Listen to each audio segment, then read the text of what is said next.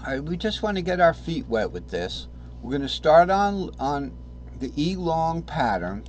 As you know, the E long pattern, here's your guitar fret nut, normal E tuned. This is the C cage. Here's your D minor, E minor, A minor, your E and your G shape, 4th and 5th. We'll go over here from the C cage to the A cage to the G cage to the E cage. Okay, on my guitar the E cage is here.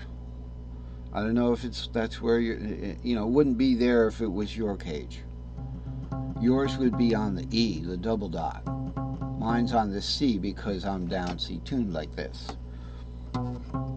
Okay, so in any case, we're going to start with a long pattern, but we're going to skip every other note to get this C minor 7th to a D minor 7th. We're going to go root 3, 5, 7, 2, 4, 6, root 3, just like that. So it's going to go root 3, 5, 7. Then we go 2, 4, 6. Play it as you see it. Root and 3. Now, those notes that we just played, starting from lower root, okay, from lower C, are these very notes. C, E, G, B, D, F, A, and upper C. What did you notice about that? They're all note in between lines. So they're notes in between lines like that. Now you better believe it. I said that and it didn't go over so well, but if you start it again, it's the flip side of the polarity. Okay, if you start it again like that, it's the flip side of the polarity. So let's look at that. Starting on lower C here. Oh, but actually no, we went up 2 octaves. So it's not the flip side of the polarity. But this is way upper C here. Okay, you're getting way up here in the notes. So it's not. Every octave, the polarity of the situation, if the note is in between lines or the note is got a line through it, that changes only 1 octave. That's my bad there. So you could just repeat it from there, you know.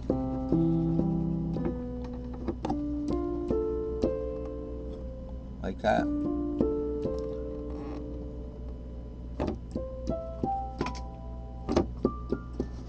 We're almost going up every other note. If we continue on every other note past another C major 7th and a D major 7th, then we have to share the root of the share the 7th of the D major 7th as the root of the C major 7th. Okay, the winds are blowing. You know what that means, right? Branches falling or something like that, maybe power outage. Okay, so we've got to be ready for realities like that. Hopefully the wind will calm down by this afternoon. So now we're where we should be here. This is the guitar fret nut, normal E tuned here. We're not concerned with the C box right here, so I just use that space to put root C guitar, the C box, and key of C notation. But here now we're looking at the G cage and the E cage. Now we're looking at short patterns. We're not doing the long pattern. Okay?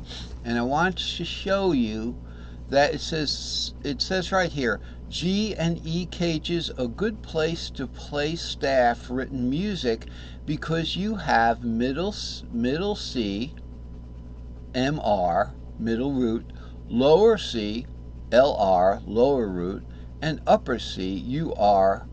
Okay? Now here's middle root, and notice that middle root is the root of the G string shape in addition to the root of the E string shape. Okay, so you know G shape and E shape share that root. So we're looking here at this lower root here with the G and the E string shape. this root up here, we've got the E string shape. The G is down here. We're not concerned with it at that point.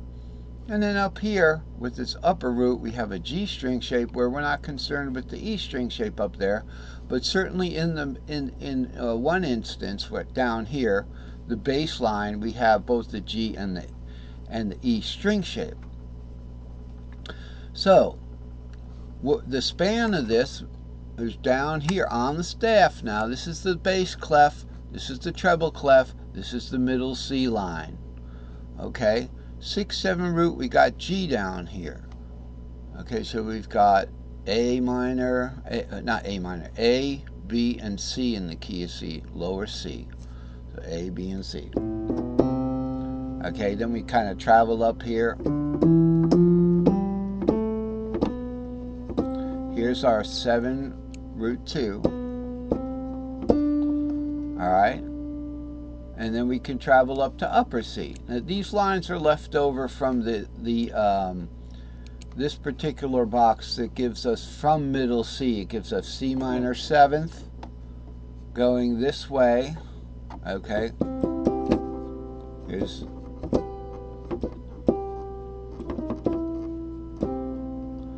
C minor 7th.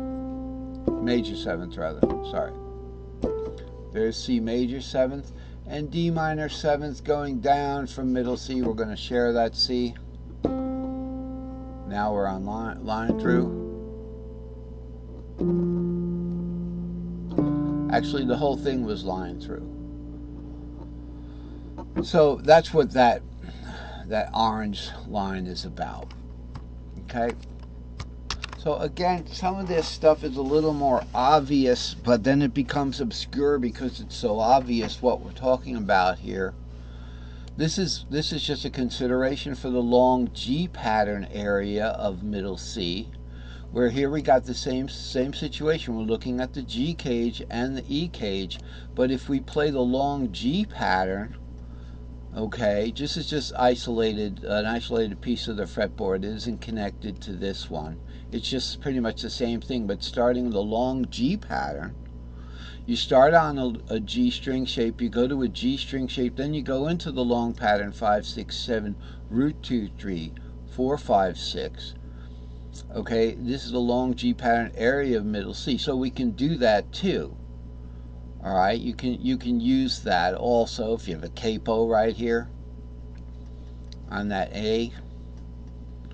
You know, and then your middle root would be there. It's a good place to read music. But let's go back right here to the let's just look at the two short patterns, the double E cage, right?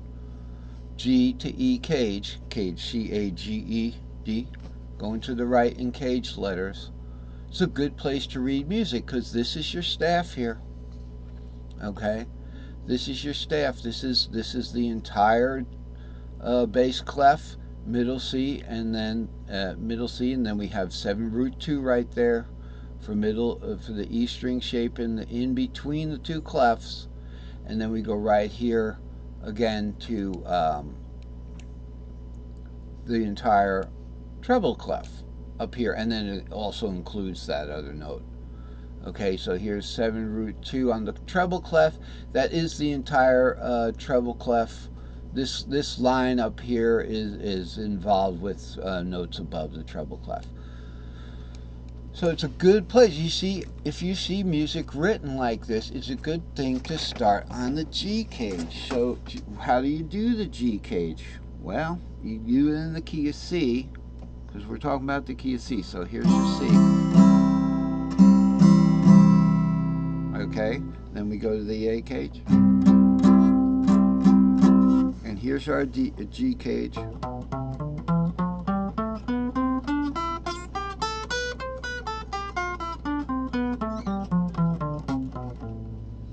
It's pretty much your A minor pentatonic.